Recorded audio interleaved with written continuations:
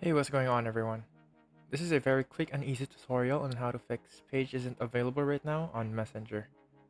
So to fix this, you have to make sure that your Messenger app is up to date in the latest update, and then make sure that your Wi-Fi or your mobile data is connected. So here we see page isn't available right now because I have disconnected my Wi-Fi from my phone or turned off my mobile data. And in this step, I will turn on my Wi-Fi and then tap on refresh. And then after tapping on refresh, um, it works. I just have to log in here, and then after that, everything is all fine.